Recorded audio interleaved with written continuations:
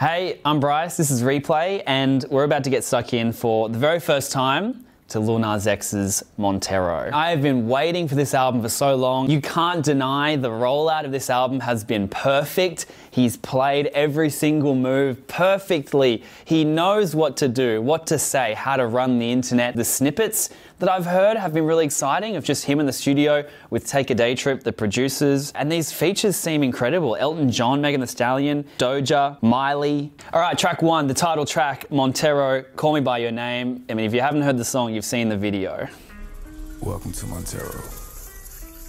Romantic talking, you don't even have to try. You're cute enough to fuck with me tonight. This is a song that he was playing snippets of early. You know, we're talking last year, I think. He was in his car being like, man, love this song. He has had this like for 9 months. He knew the shoes would do well. He knew the video would go wild.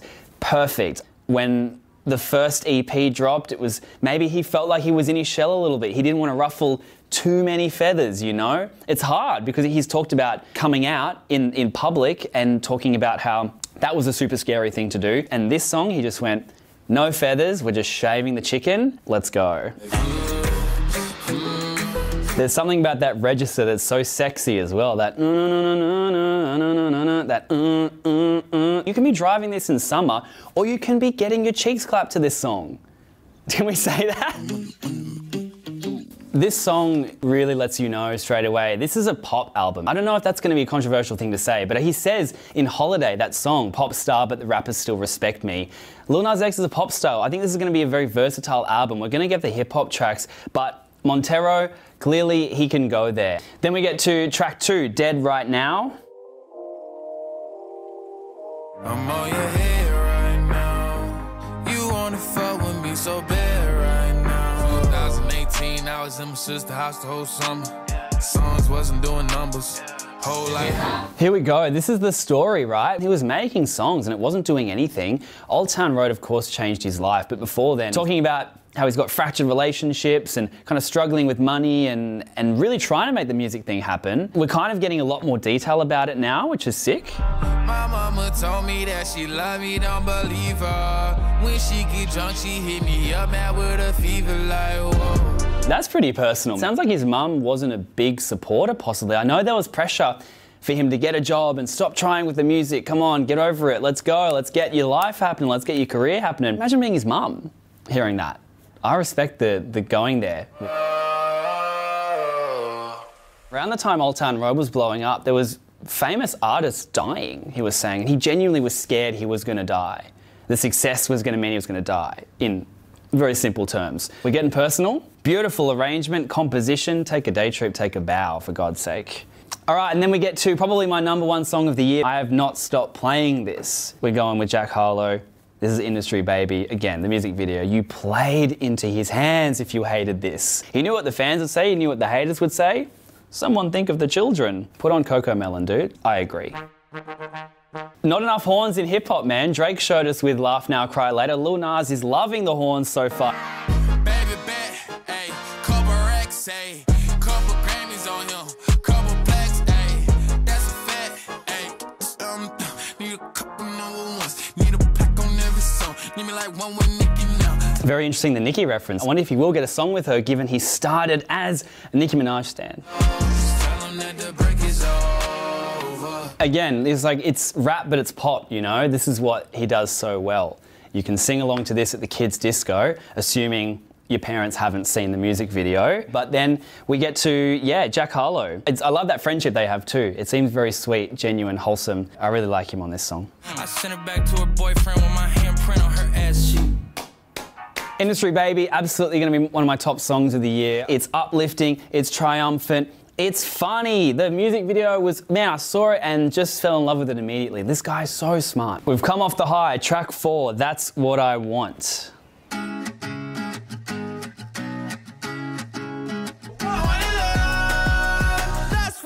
Oh fuck, that's a good part. He's talked about like spending a few nights alone in the hotel room, and that's where all the thoughts start swirling in. So no doubt, climbing that level of success, you want some people to hug, to have sex with, to do all the in-between stuff.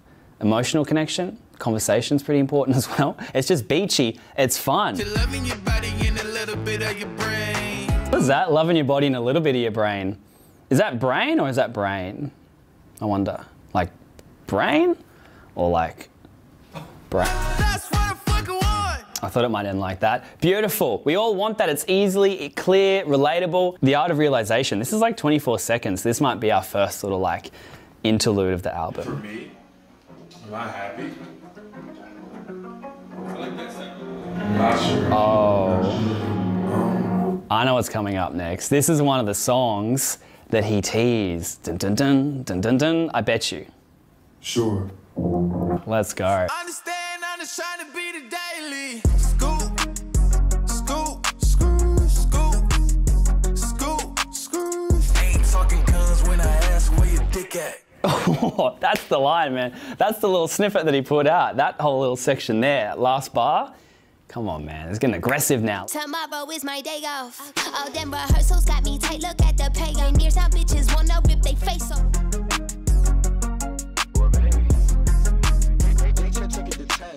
I was waiting for that moment on the album. I'm not disappointed, man. This is great. Doja Cat slotted in very nicely. It's just good when he takes that bit on. It's funny, yeah, we're fully going like kind of, I've got feelings, just wanna one night, feelings, one night. Do you know what I mean? It's that kind of pattern at the moment, which, yeah, let's go. Give us the range. Let's get there. This one with Elton John. I gotta say, I'm not an Elton John listener much, so it feels like he's pretty tapped in though. I know he's got that radio show, and I think there's been even Aussies like Rule and stuff obviously had the Elton John shout out, and he definitely is one to be like, hey, here's this young person, Rina Sawayama, that I'm loving.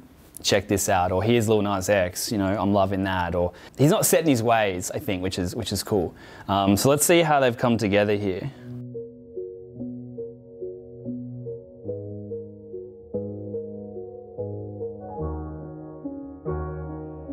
I like this, I don't like that.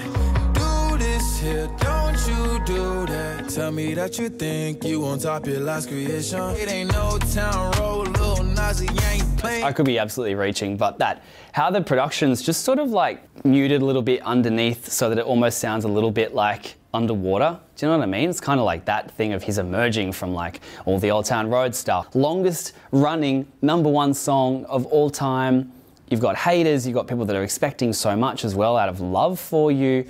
I suggest make another one like this. Yeah. Oh, he would have had so much of that too. Make another one like Old Town Road. Dude, just like that, because that's how meme culture kind of works, I think. Or at least with videos. He didn't just make another country song or blah, blah, blah. He's applied that logic of like, do what will get people interested, but it's true to him.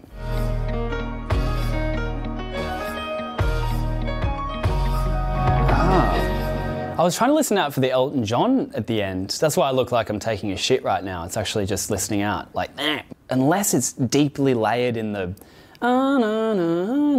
that section. I think maybe Elton's just on here doing some famous piano work or helping out with the production and stuff like that. Huge get though, and such a compliment, right? That he's gone to Lil Nas, yep, love what you're doing.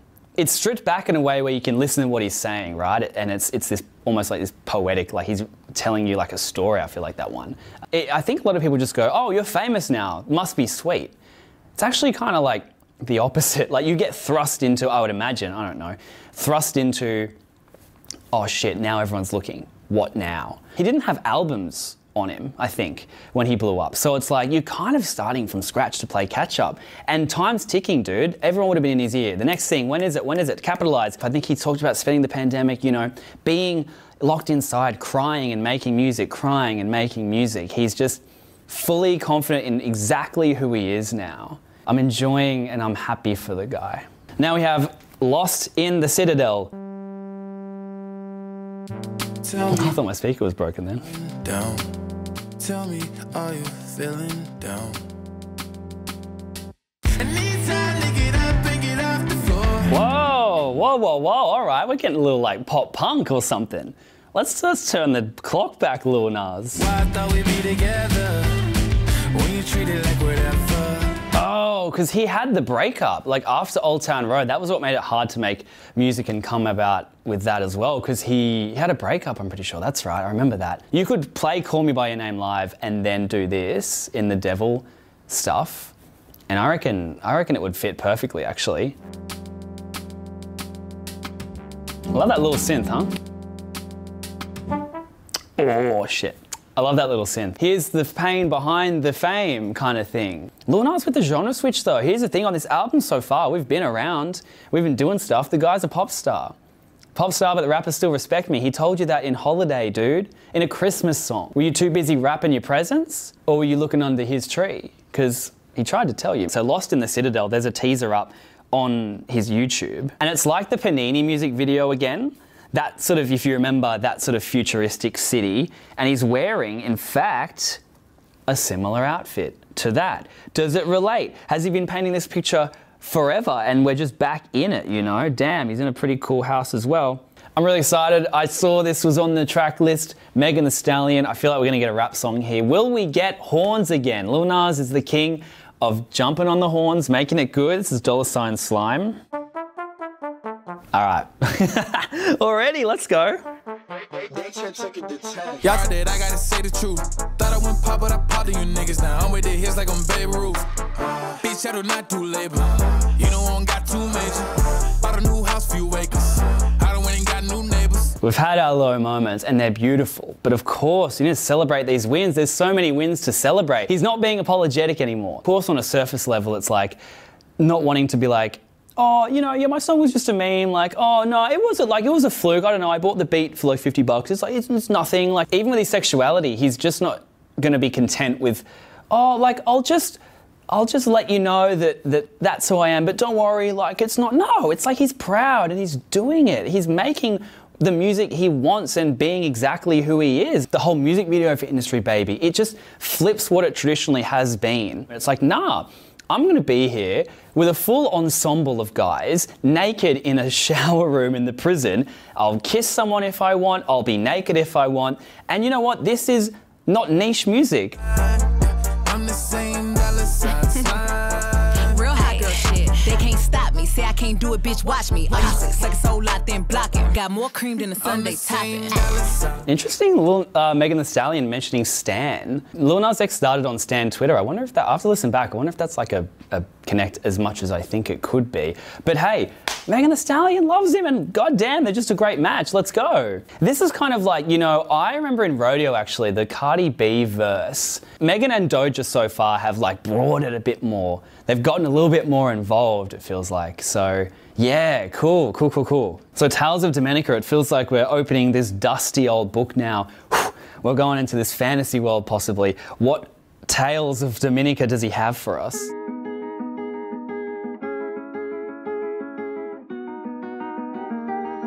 Woke up on the floor. Oh, this plastic bed don't blow up no more. Yes, we are going back to, this is pre-Old Town Road, right? He was staying at, I don't know, a sibling's house, his sister's house maybe, and she was kind of like, listen, bro, it's about that time you might need to start getting the hell out of here. He's like, okay, please, let me just like, give me one more shot.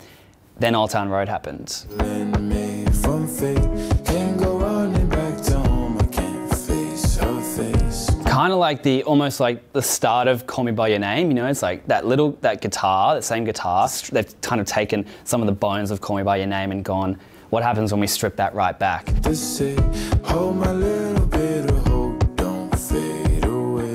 He says he hopes that little bit of hope don't fade away. Maybe we wouldn't have even had Lil Nas X if it took a little long for him to blow up. That's the scary thing, you know? Is that stupid meme, man, where it's the guy digging underground and he's like this far away from the diamonds?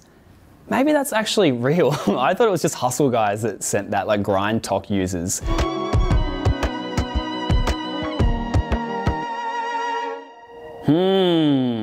This is a song for me that it's going to be a certain mood that I pull it out, but I just love his story that much. I'm definitely invested in this song because I just think it's so incredible how he finessed what he did. So yeah, this isn't a radio hit, but it doesn't need to be. Still only just barely over 2 minutes, 2 minutes and a half. He still kept that short, sweet, compact format, which is great for streaming, but it's also just like good for attention span. But he's not making every song like, how many can I get to be viral radio hits? He's still respecting with the album. That's how you know he gives a crap. Can I say shit? That's fine, right? That's how you know he gives a shit. Like, he could just be riding on the virality and just, here's a one, here's a meme, here's a meme, here's a radio hit, here's a radio hit, here's a little TikTokable song, blah, blah, blah, but it means nothing. And who's going to invest in that? Eventually you get bored. We've seen that so many times with artists that we won't name that have tried that, and it doesn't have sustainability. So thank you, Lil Nas. Knowing this song, it does feel like a sunset. He has done that beautifully.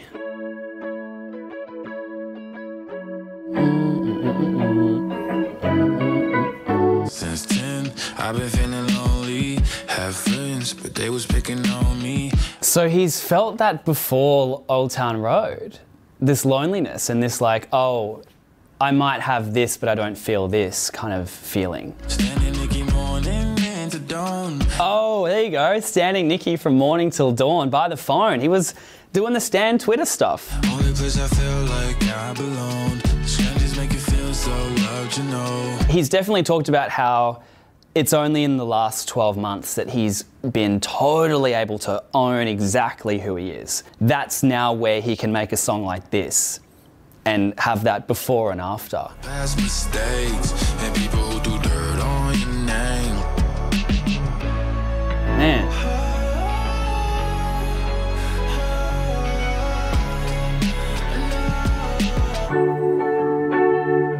That's a really sad song. You wouldn't know it if you weren't paying attention to the lyrics.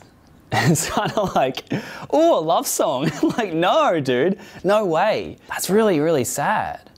But also is happy because, shit, he's able to be in a position where he can look at himself and go, hey, man, thank you for keeping on. Thanks for not going there.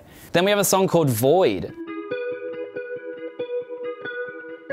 Find it out to get. We're kind of letting the guy flex his vocals as well here, right? Very stripped back, and so we can really see that he's been working on his vocals. Trapped in a lonely, lonely life. Looking for love around the night. Man, it's interesting. This might be about both pre and post fame, you know, because at first you're like, oh, running away from home. But then this idea of like every win means more room to lose. Ups and downs on the ride, spending, maybe it's kind of, yeah, a little bit of post fame as well, because that is so like up, down, up, down, up, down, up, down, up, down. Whoever in his life is telling him, hey, get off your phone, stand up, go to college, do this, you're addicted to the thing, stop scrolling. He had all of those hours of study and experience, and then he went hit, hit, hit, hit, hit, hit, hit. And every single one of these things, he's been himself every single step of the way. Tell me what you know. Oh, blue, I love you too.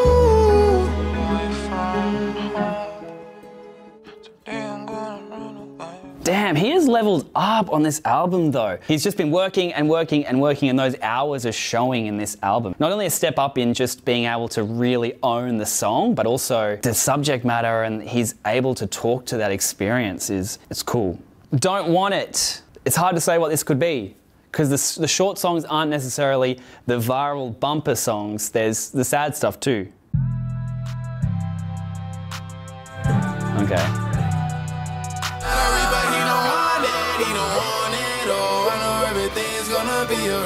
The Reaper doesn't want it. We're over this feeling now. We're into celebrating, empowering, living. Let's go. I smoke myself to sleep. I'm sad out. Oh, okay, he's still sad. Hold on, we're celebrating though. You can have anything right before you're on it. You don't want it. Oh, I know everything's gonna be alright. Barely over 2 minutes. Bang, done, done, done. Yeah, this is upbeat. It's fun. Da-na-na-na-na. You can imagine driving, da-da-da-da-da-da-da, like bouncing along like that.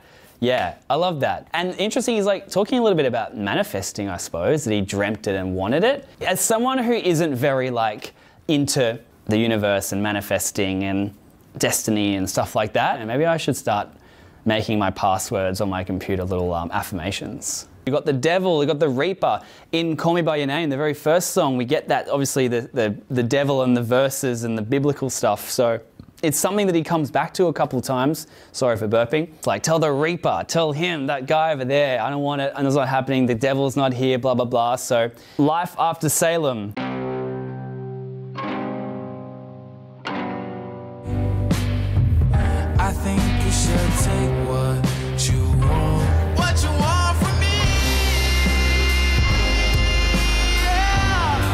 The vocals kicking in. Lil Nas X has been working, and I think we're going to get more pop punk Lil Nas X. You're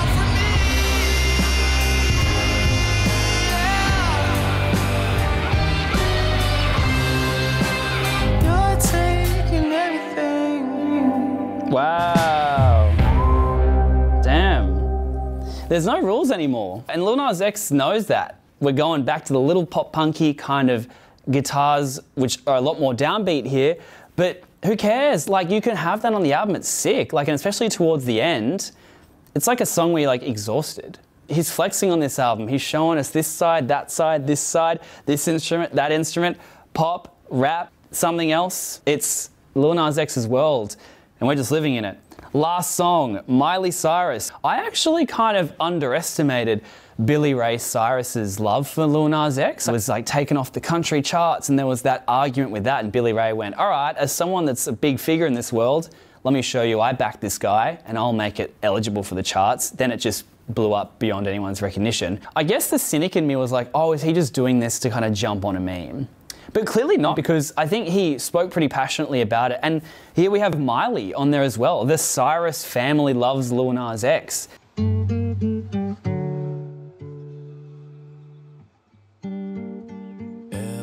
song,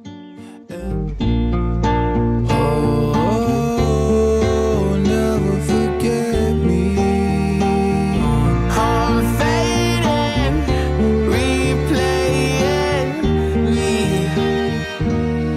and everything I've done. I thought we might get a drop there into something bigger. We're staying here. I shattered inside, but I still got a smile. Oh, never forget me. Everything I've done.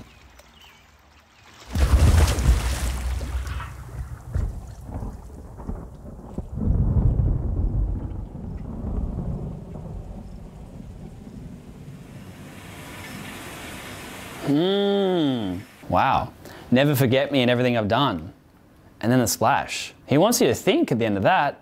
It's not this big bravado like, damn, I made it. It's like, we're staying in that territory. I suppose over the pandemic and since he blew up, he's had a lot of time to be thinking about the concept of fame and like how it can be so fleeting and transactional. You can be hot here for this, but how do you maintain it? Which I think he's really doing successfully against so many people's prediction. You know what, I think when I saw the Miley feature was on there, I thought it might be a bit more cheeky for some reason. But she jumped on the Kid Leroy's, she jumped on this in a similar kind of like, let me just give you some singing chops. No attitude, no like kind of wink and a tongue out. It's pretty genuine and just sort of down the camera. After the Megan Thee Stallion song, we don't really pick it back up much. Sun goes down, the sun goes down on the album. I know he said that like a lot of the times it's when you finished all your press and all your whatevers and you're back at home and it's night and you're alone, that's when everything starts churning. And I think in the album, the sun goes down and then these are all the thoughts that he's been having at night. Yeah, he really hasn't shied away from giving us that side of him on the record. Favorite songs so far in order of appearance, first listen. I reckon the album starts real fun. Yes, Montero, Dead Right Now, Industry Baby, that's what I want, beautiful. Then we get Doja Cat, Flawless. Then we get $, Slime. And you know what? I'll put Sun Goes Down in there as well. Like that's gonna be a funny one, I reckon, because it's so summery coming into that with America. There'll be people driving like, yeah, the sun's literally going down, take a pic. But then also the lyrics are kind of the lyrics. So that's gonna be a funny one to hear. I can feel myself listening to Don't Want It in the shower as well. It's kind of like a short burst of speed, a pick me up that we need. So yeah, those are the standouts so far that I'm instantly hooked in. And let's see how the others kind of sit after a few more listens, yeah. First impressions, you can hear the growth. It's so good. Plenty of really fun hits, which I was really hoping for from Lil Nas, but also that deeper side to him, which I think is really interesting, the backstory. I'm so invested in his story, man. And it doesn't feel too cheesy to me as well, those moments. It can be very easy to be like, when did you think you were alone and like the whole world was against me? I looked in the mirror and I couldn't feel anything. Like, but he doesn't do it in a corny way. Honesty to the bone, authenticity to the bone, from start to finish. Congratulations, Lil Nas X. That's not easy to do. It really isn't, considering the weight of the world being on him.